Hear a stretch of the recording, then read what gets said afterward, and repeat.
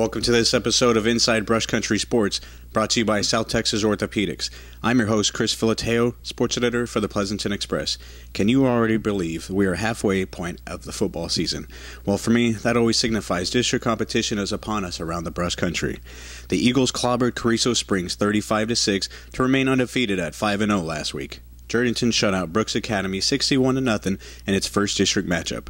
Poteet trailed 20-0 at halftime against Pearsall, but they climbed back into the game after two quick touchdowns. However, the Aggies were crippled by offensive penalties, which resulted in a 41-14 loss. Charlotte earned a victory over Ben Bolt 30-12 and is sitting at 2-3 at the midway point. In this episode, we will listen to player interviews after last week's games, and we sit down with 3 of the 4 coaches to break down their upcoming games. Charlotte head coach Jerry Dominguez was under the weather this week, but rest assured he will definitely be in the saddle this week. First, we interviewed Pleasanton lineman Crockett Mokery, who returned a fumble for a touchdown last week against Carrizo Springs. I'm here with Crockett Mokery, offensive lineman and defensive lineman for the Pleasanton Eagles. What's tonight's win feel like for you? Oh, it's awesome. It feels great to finally be 5-0, to finally reach that goal to be 5-0 so we can keep going on, win homecoming, keep going and get that first district win against Lavernia. What's it like going 50 yards on an interception? It's a once-in-a-lifetime opportunity. I mean, I honestly don't think that's ever going to happen to me again, and it was pure shock, and I can't even describe it. I was so happy. How do you think the linemen did and offense and defense did tonight? I think the defensive line did absolutely great. I think offensive line, we have a few things to correct, picking up linebackers and such. But I think once we get that straightened up, there's nobody that can beat us. Now, let's break down the Eagles' matchup against Crystal City Friday. Then, Pleasanton head coach Tab Dumont sits down with us to discuss Friday's game against the Javelinas. The Eagles host Crystal City for their homecoming game Friday. Pleasanton improved to 5-0 after a 35-6 win over Carrizo Springs on the road last week. Pleasanton averaged 9.65 yards per rush while compiling 193 rushing yards in the win.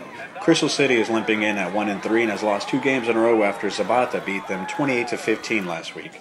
The Eagles doubled up the Javelinas 40-18 last year. This is Pleasanton's last non-district game before hosting Lavernia next week in its district opener. Here at Pleasanton High School with head coach Tab Dumont. How are you doing today, Coach? Doing fine. Great. Well, this week brings a special moment for these kids, especially the seniors in homecoming week. Now, what's Crystal City's offensive formation? Crystal City, they run out of a 2-back pro formation. They run a lot of toss, power, play, action, pass. Okay. What's their defensive formation like? Defense, we think they line up in a split defense is what they've showed us. Run a zone back behind it, but we're kind of expecting a couple variations probably, so pretty multiple on defense. Okay. As I mentioned before, this being a special time for the kids, homecoming, it's a big deal for them. How will you look to focus the kids going into the last non-district game of the season? The big thing is this week we've talked about we want to get better and we want to peak this week and be ready for our first district game against Lavernia. We're not overlooking Crystal City, but this is the last chance you get before the real game start. Right. The final tune-up, so to say. Exactly. It's the final tune-up, and so we're not focusing so much about what Crystal City's going to do. It's more what are we going to do is what we're trying to focus on this week. Okay. Well, another interesting week, Coach. A win will give you exactly 100 as the Pleasanton High School coach. How does that sound to you? It sounds good. Like I told you the other day on the phone, let's get that win, and then we'll talk about it. But I'm not going to count my chickens before they hatch. If it happens, it'll be a special moment. If it doesn't happen, maybe we'll get it next week. But we'll talk more about that hopefully when it happens. Great. Well, good luck on Friday, Coach. We stopped with Jourdington's Ian Hans after the Indians beat Brooks Academy. Here I have Ian Hines from the Jourdington Indians quarterback. What are your thoughts? Everybody's just playing like 0-0 right now, and I really like how our team's playing right now. We're looking great to start district.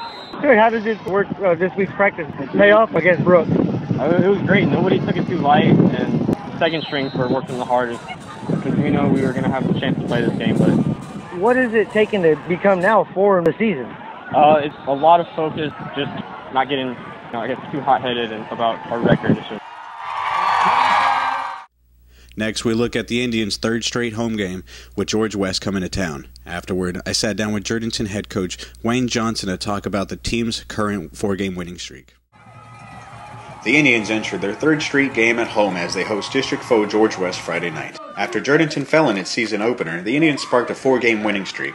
The Indians shut out San Antonio Brooks Academy 61-0 last week and look to continue their success against the Longhorns.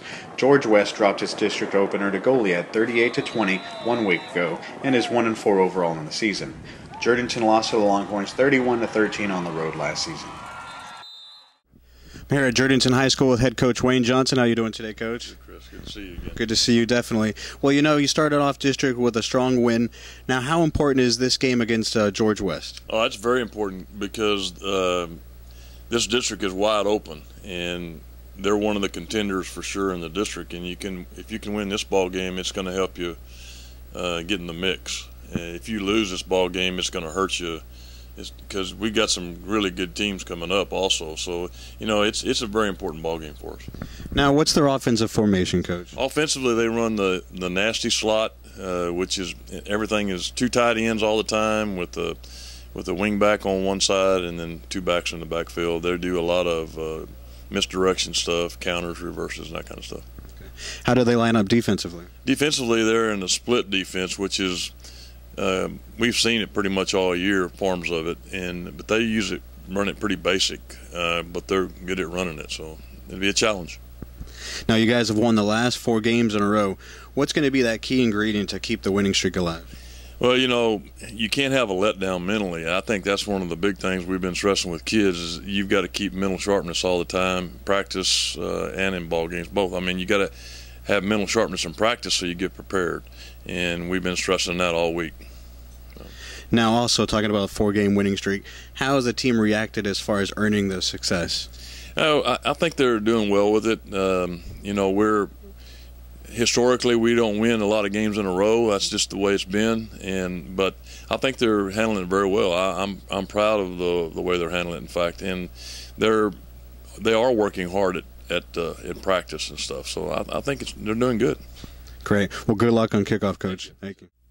Let's break down Poteet's last non-district opponent, S.A. Antonian. After that, Aggie head coach Hank Willis talks about the importance of playing a grueling non-district schedule. Poteet travels to San Antonio Friday to square off with a 3-1 Antonian Apaches. The Aggies were hampered by offensive penalties last week as they lost 41-14 to Pearsall at home. Poteet is going into its last non-district matchup with a 1-4 overall mark. Antonian is coming off a 48-26 road victory over Devine last week. The Aggies fell to Antonian last year 48-12. I'm here at Poteet High School with head coach Hank Willis. How you doing today, Coach? Good. Well, this is the last non-district game of the season. You have a pretty tough opponent in Antonian. How do they line up offensively? Well, those guys are going to be a power-type football team, and they're going to run between the tackles. So we're going to have our work cut out for us this week, but we've been working very hard, had a good week of work this week, so we're going to get after them. Now, what have you been harping on the most in practice this week?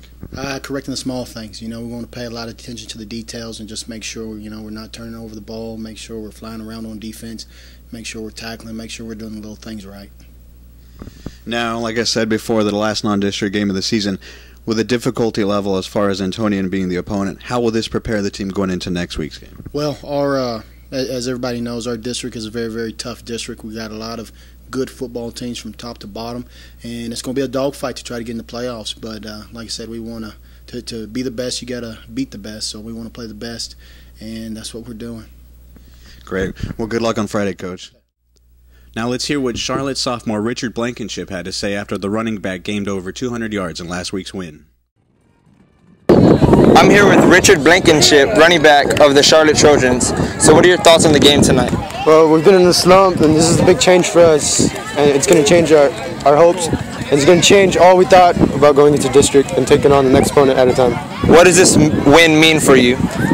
It's a good feeling. It means we still have hope, and it's a positive attitude. We're moving forward. We're going in the right direction. So how do you feel after scoring 4 touchdowns tonight? Happy I did it for the team. It's a good thing. And it's just pushing us forward. Charlotte travels to face the 5th-ranked state team in Class 1A Division II, Falls City, Friday night. Friday's matchup with Falls City is the last non-district game for Charlotte, who is 2-3 overall.